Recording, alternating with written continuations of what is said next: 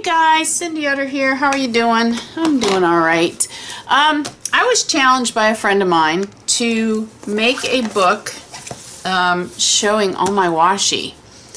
I'm Cindy. I'm a washi addict. I just love this stuff. I use it, you know, pretty much anywhere I can.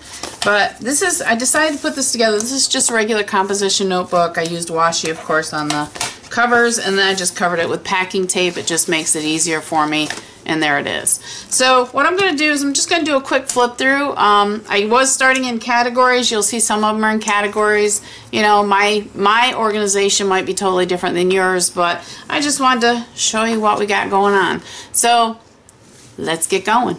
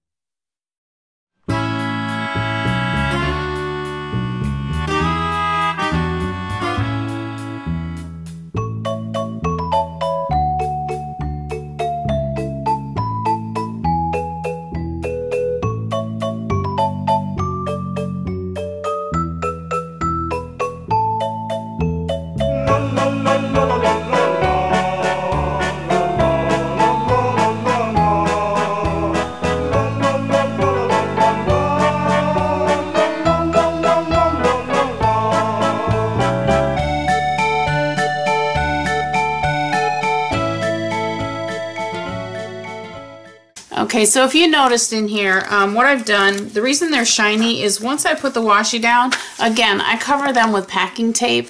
And the reason I did that is so that I don't have to come in here and say, oh, geez, this one's coming apart. Oh, that one's coming off. Because you know how washi is. Sometimes it sticks, sometimes it doesn't. You know, sometimes you have to add glue to it. You know, whatever. But, yeah, what I did is I tried to do them in different categories. Like these, I started out with my flowers. I did do the long strips because I wanted to see the complete pattern.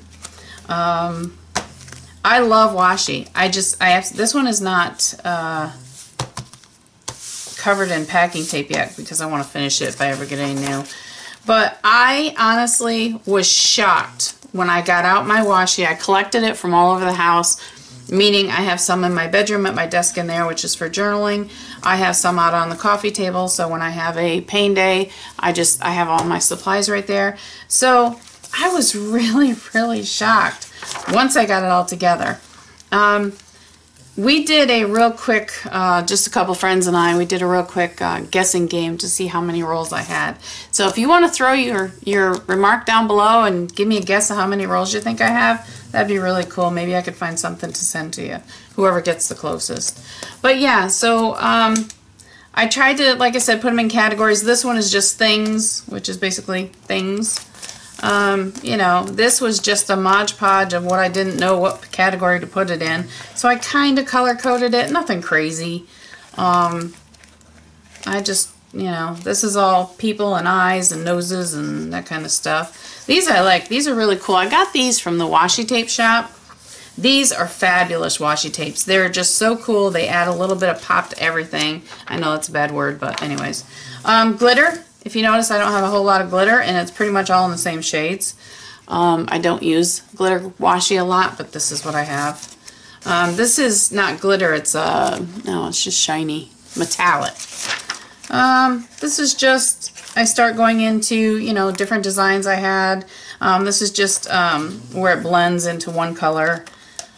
Same pattern on those. You know, and these are all minis. So I just, and then again, this is my solid colors. There's my solids.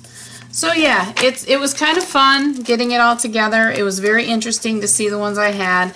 I can tell you I had 8 more on top of this. 4 of them I used up when I started doing the journal. So those 4 I'm not counting. And then I had 4 rolls that I just plain could not get off the roll and I ended up throwing away. So there's 8 rolls. So yeah, there's my washi book. Maybe it gives you an idea to do something with your supplies. I use this all the time, the washi, so I really enjoy having this book to look at. Alright guys, we'll see you again on the next time. Have a great day. Bye.